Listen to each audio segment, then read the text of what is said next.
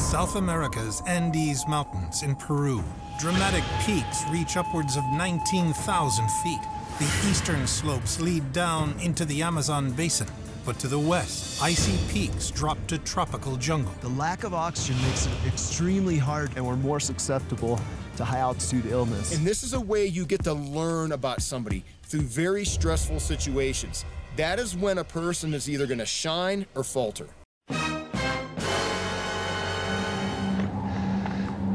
There's something on the rocks over there. There's what appears to be a backpacker jacket sitting on this old rock wall. Tinkerbell in there? 안녕하십니까. 제가 이 자리에 쓴 것은 여러분 가시는 걸음에 좋은 물건 한 개 들고 가시라고 여기에 썼습니다. 플라스틱 대가리에 털이 났습니다. Yep. Wine. Well, we're probably not going to rappel down a cliff. No. Well, that's it. That's all we've got. Joe and I got a pretty good head start with the supplies that we have in the backpack, but there's probably not going to be a lot of good shelter immediately in the area. We've got to get off of this.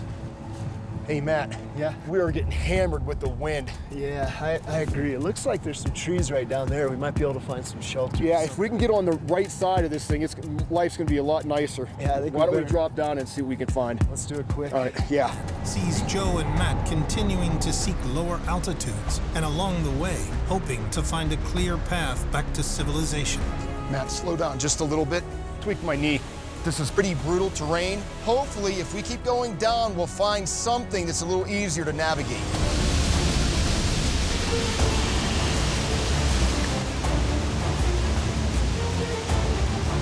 We're following that river, making our way down this really steep ravine. It's nearly vertical. Finally, we come out to this opening. No. 티팩되는 내비로 바꾸라 그랬냐 안 그랬냐? Sure enough, there's this huge waterfall there. Not sure how we're gonna get around this. We've got two choices, Matt, the way I see it. We can either go up or we go down. I really don't want to walk back up. How's that root right there? Is that pretty sturdy? Solid. There's a lot of vines around here. We can find some long enough. We can tie it off, throw it down this thing and climb down. I like that idea.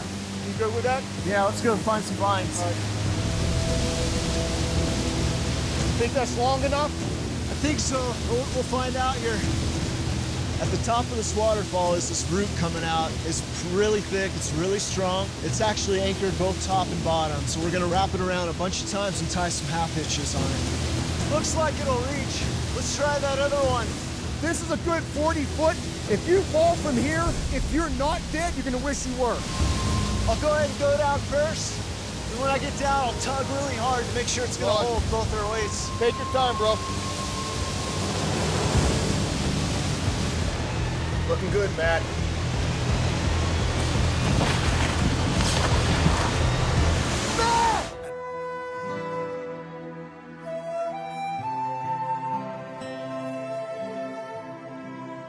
뻥이야.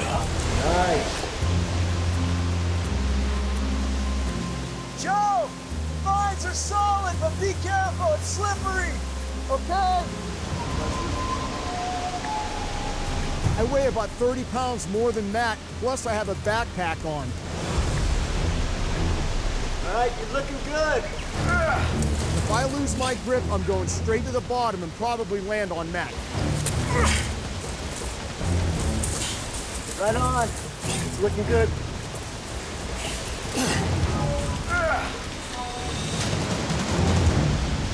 Yeah. Good job, bro. Yeah, nice one. Let's get out of here. Our plan right now is to get out of this valley. We're getting pelted with rain and mist. We're getting soaking wet. We need to find a shelter and dry out.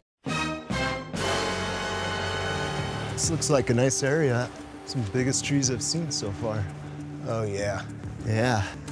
It's dry under here to begin with, which is nice because all this ground's been really wet. And I feel like we could build like a nice whale back structure where it sort of spreads out and we'd have a big opening out here. Matt's idea is going to take time, and it's going to take a lot of calories that we don't have. How long do you think it'll take to build that? An hour. Matt's pretty set on this, so I'm gonna see how this is gonna work out, but I think it's a bad idea. Surviving as a hunter-gatherer in a wide variety of terrains in the American West, Matt has improvised shelters like wigwams, pit houses, and kivas during his time living off the land. Start to feel at home here. Matt, you know we're just staying here one night, right? I don't see too many gaps. I think for tonight we're more than solid. All right. Pretty snazzy shelter, huh? We're like immersed in the womb of nature. I don't know what to say to that. Stranded in the Peruvian Andes over 10,000 feet above sea level and having failed to make primitive fire the night before, Joe and Matt try again. So we're getting everything out of the backpack. Pulled the wisp broom to make sure that there's no moisture coming from the ground.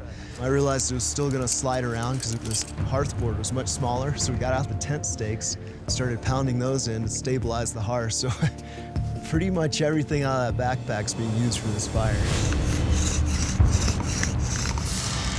It's looking good. We'll just keep that up. Got a really nice punk coming out. It's just a tiny bit quicker. There's great punk coming up. It's very stable the way it's locked down between these two trees. Looks like we got a coal. After working so hard to get that coal together, I haven't got a fire yet. Do your thing. Let's see it, brother.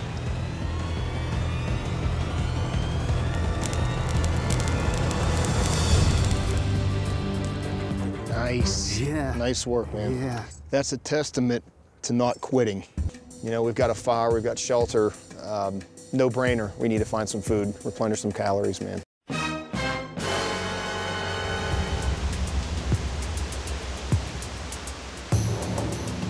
I'm trying to keep my profile low so I don't spook any possible fish. And sure enough, I see a really nice sized fish. It looks like a trout. I'm gonna go try to make a thrusting spear or something that can get it. Maybe an atlatl. The atlatl is an ancient tool that uses leverage to propel a dart much faster and farther than a one-handed throw. Having multiple spikes splayed out actually pins the fish down inside there and also creates a little bigger surface area to hit the fish. All right, that feels pretty good right there.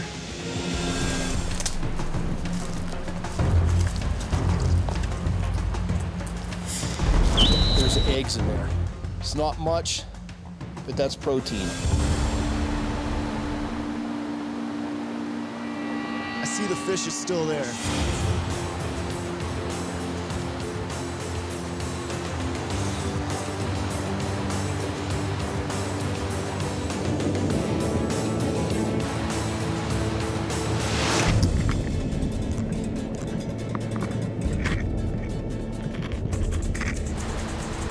Sure enough, it's a good solid shot.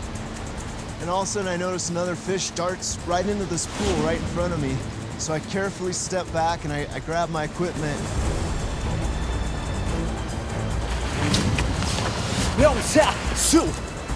It's like, all right, you know, now we got two fish. Joe gets his own fish and I get a fish.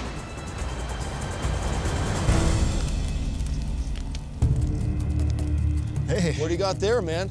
A little trout dinner for us. Oh, dude, sounds really good. I actually got a couple eggs for us. Perfect. Matt and I have had a very long day. It's actually amazing what has happened from dropping in altitude where there's more resources and it's paid off huge. I think we should chow down tonight, keep heading down. Thinking heading down tomorrow? Yeah, man. We've got a nice shelter. It seems like there's a lot of food around here. Yeah, I'm not wanting to camp right now. I'm really starting to feel comfortable out here in this whaleback structure. We got a fire, we got fish. I mean, this is a great spot. What about if we just stay tomorrow, get some more food, because we're obviously finding stuff around here, get charged up, and then we can make a beeline the next day. Let me think about that for a second. No. Matt is a long-term survival guy. He has his head switched on for staying here for a week or two. That's not what we're doing here. We're spending one night. While you were down there catching fish, did you see any way out of here? Yeah, the valley definitely continues to open up. In the morning, why don't you take us both down that way and just lead the way and just keep on going. With much-needed calories and water replenished, Joe and Matt continue to follow the river downstream. where they are more likely to encounter a village or a larger body of water. Check this out. What is that? Yeah, There's some houses or something. it almost looks like there's two of them. There's like a high one and a lower one. We need to go check it out because that's the first sign of civilization we've seen. Yeah, definitely. For us to get down to those huts and no one be home is going to be a real kick to the nuts.